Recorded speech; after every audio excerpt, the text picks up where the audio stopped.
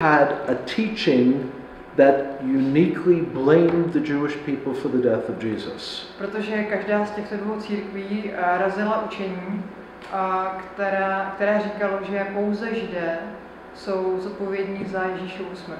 And both had a teaching that took the blessings that God promised to the Jewish people and somehow transferred them to the church. A obě církve učily, že Bůh vzal požehnání, které slíbil Izraeli, a nějakým způsobem to požehnání přesměroval na církev. When God says Israel, he means Israel, and when he says the church, he means the church. A když Bůh říká Izrael, tak myslí Izrael, a když říká církev, tak myslí církev. When you start to use allegory as a means of Bible interpretation, only your own imagination limits what you come up with. A když používáte jako způsob interpretace Bible alegorii, tak to má za následek, že vlastně jenom vy určujete tu mez, kterou ta vaše interpretace, ta vaše představivost má. And only through imaginative allegory did these churches arrive at their anti-Semitic theology. A vlastně ty církve k té antisemitské teologii přišly skrze tu svoji vlastní představivost. In contrast to that, there are Bible-believing churches that take the scriptures literally. A oproti nim existují křesťané, kteří skutečně Bibli věří a kteří písmo berou doslova. And most of the people here are members of those sort of Bible-believing churches. A většina z nás je tu členy některé z těchto církví, které věří v Bibli. Those churches have always been friendly toward the Jewish people. A tyto církve nebo sbory byly vůči židovskému národu vždycky otevřené, přátelské. Because those churches recognize that God has an everlasting, unbreakable covenant with the Jewish people, the Abrahamic covenant. Protože tyto sbory uznávají, že má Bůh s národem Izraele neporušitelnou věčnou smlouvu, a to je smlouva s Abrahamem. But once again, the majority of Christendom is made up of people who have abandoned the literal promises of the Bible and instead have embraced this violent anti-Semitism. Ale opět, většina křesťanstva se skládá z lidí, kteří opustili tady tu doslovný výklad písma a díky tomu se v jejich teologii objevuje tento až divoký antisemitismus. Let's go to the next slide. Let's go from history to my own personal history. Pojďme od dějin do mých osobních dějin. This is my grandmother's village in the Ukraine. Tohle je vesnice mojí babičky, je to na Ukrajině. This photo was taken in 1912. A tahle fotka byla pořízena v roce 1912. My grandmother left in 1908 as a 15-year-old teenage girl. Moje babička odjela, excuse me, which year? 1908. Odjela v roce 1905 a bylo jí tehdy 15. Her parents put her on a train by herself because they were fearful for her life in all of these pogroms. A její rodiče ji tenkrát posadili na vlak samotnou, protože se báli za těch pogromů a její život. And they sent her to New York where she joined her older brothers. A poslali ji do New Yorku, kde se připojila k jejím starším bratrům. You can see that there was a great deal of interest in Zionism in the village. A povšimněte se, že v té vesnici byl veliký zájem o sionismus. Next slide. Even here in 1917, they have a picture of Theodor Herzl. I tady v roce 1917 můžeme vidět, že drží obrázek Theodora Herzla. Life was getting very difficult in the Ukraine, and they were desirous of leaving and going to the land of Israel. A život na Ukrajině byl čím dál těžší a těžší, a lidé měli touhu vrátit se zpátky do Izraele. They had heard the stories about some from the village who had gone either to America or to the land of Israel. a slychávali příběhy lidí, kteří odešli, ať už to bylo do Izraele nebo do Ameriky. And so they're making their plans to go. Takže plánují, jak odejdou taky. To escape the violent persecution they were experiencing in Europe. Aby unikli tomu krutému pronásledování, které zakoušeli v Evropě. Let's go to the next slide. However, in February 1919, it was too late for many of them. Ale v únoru 17 roku 1919 už bylo pro mnoho z nich pozdě. In a 2-day violent fit of killing, Cossacks and people from the Eastern Orthodox Church came in and slaughtered over 600 Jewish people in my grandmother's village. V tom roce během dvoudenního pogromu přišli kozáci a někteří z ortodoxní církve a celou tu vesnici vyvraždili. Byla to teda vesnice mé babičky. Amongst them were 4 of her cousins and uncles. Byli mezi nimi 4 z jejich bratrů a strýců. Again, the people who did this were led by an army of individuals. The people who committed this atrocity were led by a man who had attended Eastern Orthodox Christian Seminary. A lidé, kteří toto zvěrstvo spáchali, tak byli k tomu vedeni člověkem, který chodil nebo navštěvoval seminář a byl členem ortodoxní církve. The same place where the Eastern Orthodox priests are trained. A ten seminář tam vlastně byli trénováni ortodoxní kněží, ortodoxní kněží. And they were being fed on a theology that somehow God hated the Jewish people. A byli vlastně krmeni teologií, že Bůh nějakým způsobem židovský národ nesnáší. Let's go to the next slide. Bo nenávidí. Over the centuries, there have been classic lies and false charges told about the Jewish people. A během století se o Židech říkaly klasické lži a různé falešné historky. Many of these are from the Middle Ages and accuse the Jewish people of poisoning the wells that people drank from. A některé z těchto obvinění pocházejí ze středověku a skládají se třeba z toho, že byli Židé obviňovaní, že otravují studně. They invented a ludicrous idea that somehow Jews need blood in order to make the Passover matzah. A nebo jiné obvinění, že Židé potřebují krev, aby se vyrobili pesachový maces. It's an insane idea. Je to šílený nápad, šílená myšlenka. They would also make false charges that they control the economy. A byli také falešně obviňovaní, že ovládají ekonomiku. Oftentimes, when a government mismanaged the finances of the country, they looked to shift the blame to someone else. A stávalo se to často, že když vláda nějakým způsobem nezvládla hospodaření, tak se snažila tu vinu svalit na někoho jiného. And so somehow, if the prime minister stole a lot of money or wasted a lot of money, they would blame the Jews, and the people who were not literate would believe them. Takže když třeba premiér ukradl nebo nějakým způsobem rozházel peníze, tak byli obviňováni Židé a lidé, kteří nebyli vzdělaní, tak tomu věřili. My grandparents came from the Ukraine, Belarus and Poland. A moji prarodiče pocházejí z Ukrajiny, Běloruska a Polska. But they were never considered to be Ukrainians, Belarusians or Polish. Ale nikdo je nikdy nepovažoval za Poláky, Bělorusy nebo Ukrajince. They were always considered that other people. Ale vždycky se na ně dívali jako na ten jiný národ. They might have been there 8 generations, but they still were not considered citizens of the country.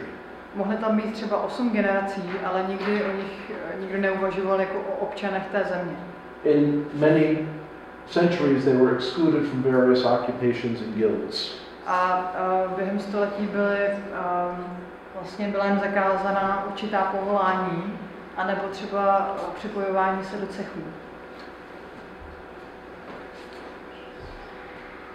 With the increase in European nationalism in the late 1800s, countries were forming their own self-identities. A s tím, jak rostl v evropských zemích nacionalismus během 19. století, tak vlastně se ty jednotlivé národy čím dál více vymezovaly a hledali svou vlastní identitu. And there was an increasing suspicion of neighboring countries. A rostlo v nich také čím dál větší nedůvěra k ostatním nebo k okolním zemím. The Russians were fearful of the Germans and the Germans were fearful of the French. Rusové se báli Němců a Němcové se báli Francouzů. And a dozen other examples could be given. A můžu dát desítky dalších případů. There was a book that was published in this atmosphere around 1897. A v této atmosféře okolo roku 1897 byla publikovaná následující kniha. It was an attempt to stop any Jewish politicians from being elected into Russian local governments. A byl to vlastně pokus zamezit tomu, aby mohl jakýkoliv židovský politik být zvolen někde do ruské vlády. The title, The Protocols of the Elders of Zion, pretends to be the minutes of a meeting in which Jewish people are plotting to take over the world. A ten titul Protokoly sionských mudrců vlastně o sobě chce říkat, nebo to předstírání toho, že je to zápis jakoby ze schůze, tajné schůze židovských nějakých vůdců. And so it was a way of urging people not to vote for any Jews into town councils. A byla to vlastně propaganda, aby nikdo nevolil Židy do městských rad. Of course, the entire document was a fraud. A celý ten dokument byl podvod. It purported that again all the Jews had agreed on a certain plan. Razil to, že všichni Židé se dohodli na nějakém tajném plánu. If I put 3 Jews in a room, there will be 5 opinions. Když dám do místnosti 3 Židy, tak dostanu 5 různých názorů. We can't agree on almost anything. Neshodneme se skoro na ničem. However, this false document started to get legs of its own. Ale tento falešný dokument postupně začal žít vlastním životem. And so here is an edition of the protocols that was published by a Russian Orthodox Church propagandist. A tady na tom slajdu vidíme edici toho protokolu a byl publikovaný v roce 1912 nějakým ruským ortodoxním propagandistou. And this fanned the flames of violent anti-Semitism. A tohle ty plameny divokého antisemitismu ještě více rozmíchal. America was not immune to this. A neodolala tomu ani Amerika. Henry Ford, of course, was a famous automobile manufacturer and industrialist. Henry Ford byl známým výrobcem automobilů a průmyslovníkem. He was a very wealthy man, but he was also a racial bigot. A byl velice bohatý, ale byl to taky nesmírný rasista. He was racially prejudiced against anyone who didn't look like him. A měl předsudky vůči každému, kdo nevypadal jako on. Using his own money, he translated and reprinted copies of the protocols in America. A sám ze svých vlastních prostředků zasponzoroval vlastně překlad těch protokolů a jejich rozšíření po Americe.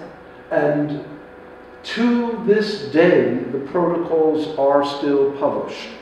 A dokonce až do dneška se ty protokoly pořád vydávají. Next slide.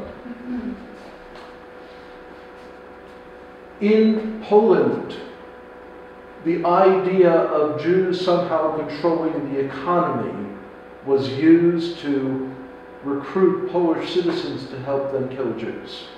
A v Polsku se ta idea, že Židé nějakým způsobem se pokoušejí převzít národní ekonomii nebo ekonomiku, a sloužila k tomu, aby se Poláci obraceli proti Židům. We need to be very clear that the majority of Polish people were victims of the Nazis during the Holocaust. Nejenom obraceli, ale aby je zabíjeli. A musíme také říct, že většina Poláků vlastně byla oběťmi těch nacistů, kteří řídili holokaust. Poland was conquered by the German military machine against their will. Poland was conquered.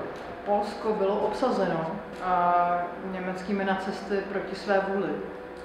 And so the Polish people, most of them were victims of the Holocaust. Takže většina polského národa byla oběťmi holokaustu.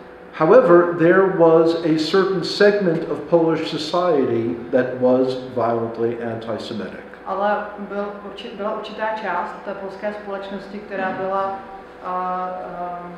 zuřivě antisemitská. And they believed nonsensical propaganda like this. A věřili nesmyslné propagandě, jako je tato. Next slide. In 2005, the protocols were translated into Arabic and printed in Arab countries. V roce 2005 byly ty protokoly přeloženy do arabštiny a vydány tiskem v arabských zemích. So these are examples of the atmosphere that was created that allowed the Holocaust to occur. A to jsou příklady vlastně atmosféry, která se vytvořila a umožnila to, aby se ten holokaust stal. In addition to the A through F that we've just examined, G is probably the most important. A vlastně k bodům A až F, na které jsme se teďka podívali, ty důvody, které vedly k těm výpadům, bod G je asi nejdůležitější. Whenever someone is dishonest and trying to prove their point, they are very selective in the things that they quote. A když je někdo neupřímný a v tom, jak se snaží vlastně razit svůj názor, tak je většinou tak se vybírá věci, které cituje. They don't quote the entire story. A neřeknou vám celý příběh. But they just pick out the things that support their idea. Ale vyberou si z toho příběhu jenom něco, co se jim hodí. And even if the majority of things don't support their ideas, they dishonestly leave those out. A i když se ostatní detaily z toho příběhu tomu jejich názoru spěčují, tak si jich nevšímají. Jesus himself said, I lay down my life for the sheep, no man takes it from me, I lay it down of my own initiative, this is from my Father. A Ježíš sám řekl, já pokládám život za ovce, nikdo mi ho nebere, pokládám ho sám od sebe a je to z Otce. Additionally, in Mark 10 we have this historical note that Jesus was delivered to the Gentiles, they will mock him, spit at him, scourge him, and kill him.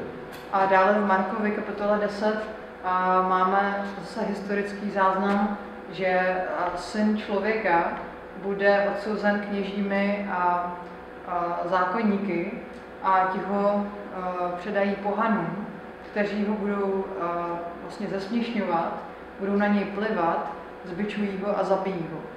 So, who participated in the death of Messiah Jesus? Who participated? Kdo se zúčastnil té smrti Ježíše?